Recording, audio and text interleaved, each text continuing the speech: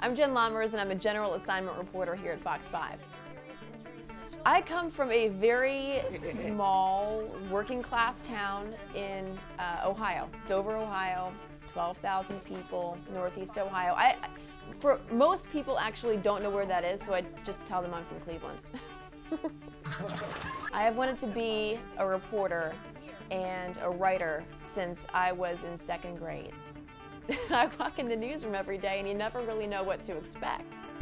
What's great about working here is we are encouraged as reporters to take risks, to take chances and chase our stories and pitch new, exciting, fresh ideas. You flip to the different stations and you can almost bank on what you're going to see.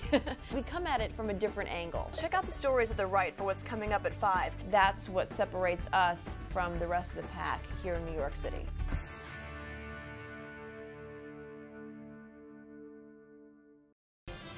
A tale of two cities. LA shuts down its entire school system after receiving an anonymous threat, but in New York City it was business as usual. Commissioner Bratton says city schools received a similar threat but quickly determined that it was a hoax. So why did Los Angeles officials take it so seriously? Dan Bowens talked to an expert about analyzing threats. He's in the newsroom now with some answers. Dan. Well, Jen and Steve, officials in Los Angeles.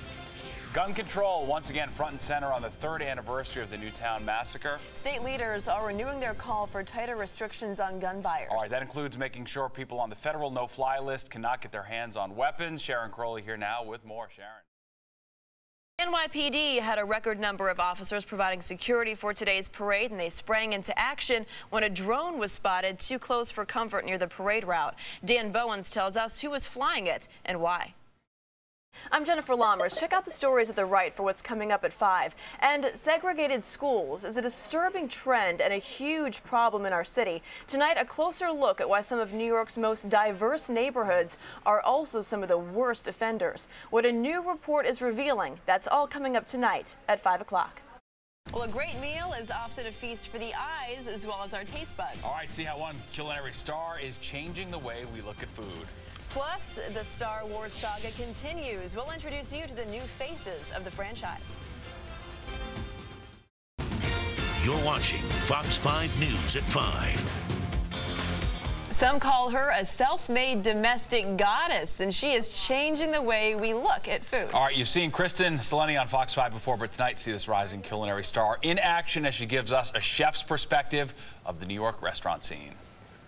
Which is much better than a one-hit wonder. Yeah. One-bite wonder is a good thing. That black mutz is intriguing to me. It has like the antioxidant properties that you were mentioning, right? It does. And you know what's so interesting, because it still has that great creamy texture and consistency. Yes.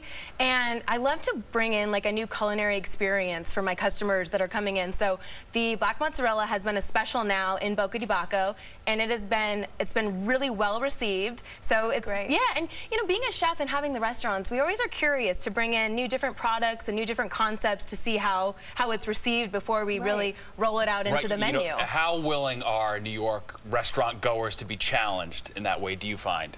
You know, everyone wants to try something new, and everyone wants to try the hot new ingredient. Right. So this has been it for the season, and it's really it's been a big hit. Yeah, any combinations that people should really sort of stay away from? You mentioned like the lobster and the cheese, maybe not a good idea. Right. I mean, traditionally, you know, in Italy, we really don't pair seafood and cheese. So I really loved the combination of the different mozzarellas and then the prosciutto, because it adds such a different dimension to the flavors. Yeah.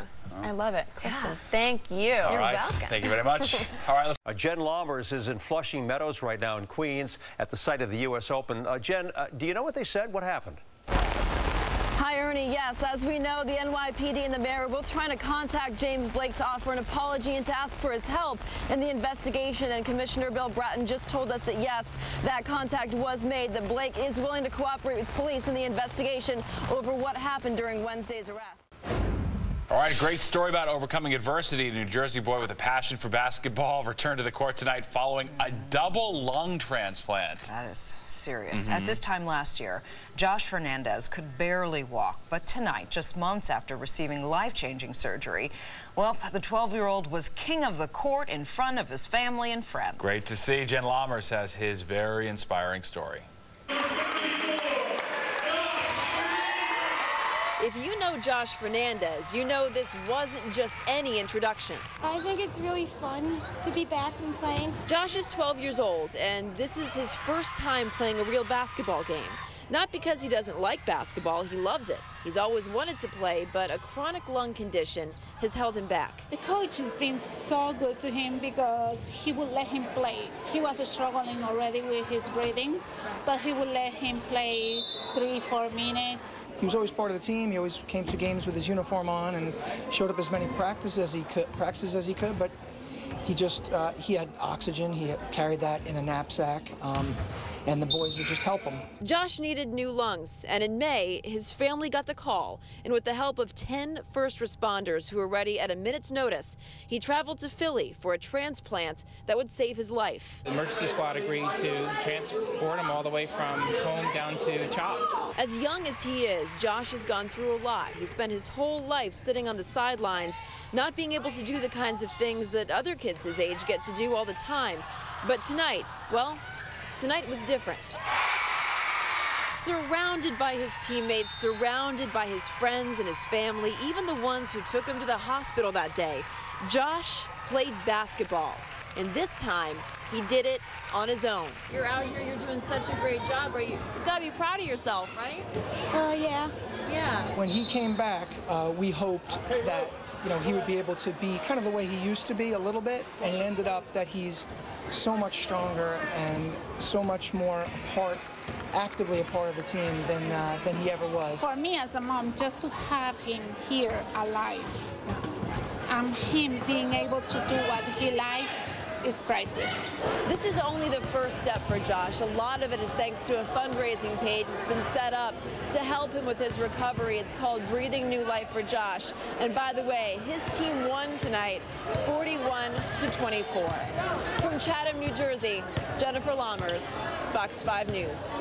Well, a Legionnaire survivor who got sick during a different outbreak earlier on in the year says that not enough was done to prevent people from being exposed. Fox 5's Jennifer Lahmers spoke with this patient about his fight with the disease. I don't even know how I'm here. It's still tough for Ralph Maffa to even see the photos. This is him at the ICU where he spent almost 4 months, a far cry from what he looked like before. I was on 24-hour-a-day dialysis, feed-in tube, trach. It took me a long time to accept the fact that I didn't know what was going on with me until I woke up. I thought it was the next day. And when I looked at my body, I realized I had lost a third of my weight. Maffa was in a coma for a month. At that point, he weighed only 79 pounds. It was then that doctors diagnosed him with Legionnaire's disease. He's one of 8 people who contracted the illness at Co-op City back in January. He was doing flooring work across the street from the cooling towers. Today, sitting here 7 months after his ordeal, despite the daily struggles he faces, he says he still considers himself one of the lucky ones, especially when he thinks of the South Bronx, where the death toll from Legionnaire's disease continues to rise. This is not a joke. It shut my organs down completely.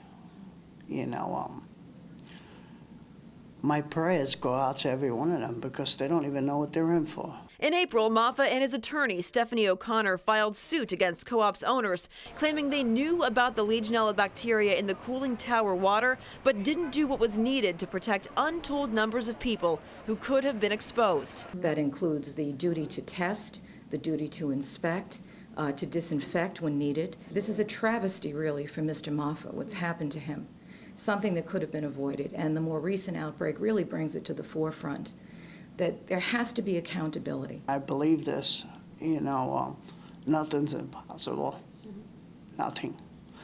And the fact that I'm sitting here is a miracle.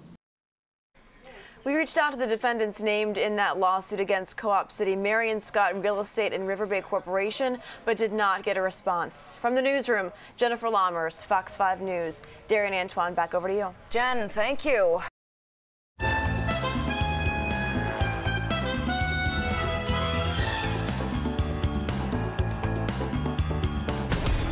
chocolate. Is there anything in the world more decadent, delicious, and completely addictive? I met up with Mary Belle Lieberman of Mary Belle Chocolates. So tell me where you get all of this amazing, delicious chocolate. I first met with some women farmers in Honduras. You know, they grow the cacao bean. Yeah. And I buy from the farmers. You're going to be working with Chica. She's waiting for you upstairs. Let's go. Wonderful. Let's go.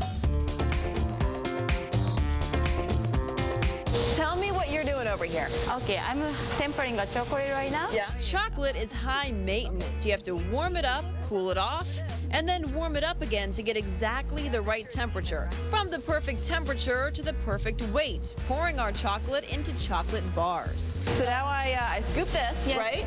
To the 35 grams. Okay, yes. like this? Yes. Ooh, is it okay if it gets like a little bit gross? 35? Yes, 35. Does it have to be even or what? It has to be 35, yes. Are you kidding me right now? It has to be exactly 35? Yes, it's no. Okay. 36 is okay. Oh my gosh, 70. All right. Time to let these babies cool. To the average person, being around all this chocolate would be tempting. Chica, what's that over there? Luckily, I have willpower and don't give in to that kind of childish nonsense. Once the bars are cooled, they're cut into bonbons and dropped onto a conveyor belt, which turns out around 12,000 bonbons a day. It goes through this little tunnel here. Yes. And what does that do? This is cooling process. It takes 11 minutes after you pass the 11 minutes to go through that tunnel. Yes. And then they come out over here. Yes. And this is where we package them, right? Yes, correct. Do you just like go gangbusters in here? Oh my God, oh my God, oh my God. Oh no. So now it's more coming. That one's facing the wrong way. Oh my gosh, oh my gosh, oh my gosh. So you have to make it everything same way. Oh, I'm failing right now. I am overwhelmed right now. Oh no, that's not peeled. Oh shoot, oh shoot, oh shoot, oh shoot. Okay, Chica, so we spent the day together. It was wonderful. Why don't you give me a grade? How did I do? I give you a C. C for chocolates, right? Yeah, why not?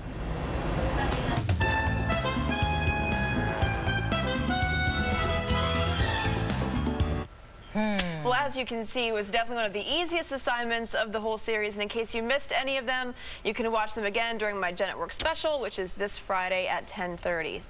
Definitely had a couple of Willy Wonka moments, walking in there and seeing everyone working at the factory. It was kind of crazy. I mean, did you get the sense that you were only there for a day, so obviously, like, you're trying to sneak as much chocolate as possible, but could you tell that, like, they were sick of chocolate, or do you love it as much no matter how long you work there? If this changes the way they look at chocolate, they said it makes them appreciate it even more. Wow. Being around it all the time. Okay, so far, which has been your favorite job, which has been the toughest? The toughest was cleaning out the fish tanks at the Staten Island Ferry. Right. Not the stalls. Okay. Because, well, it's cramped spaces. Yes, of course. And I mean, the most challenging would be the beekeeping, because I'm terrified That's scary, of bees. Right. Yeah, for sure. Yeah. That's high stakes. Different kind of level of terror involved there. Indeed. Okay, so we'll sort of see this compilation on You'll Friday. see them all on Friday, exactly. Right, at 10:30 after 10:30. Thank you so much, Good Jen. deal. Thank you, Jen.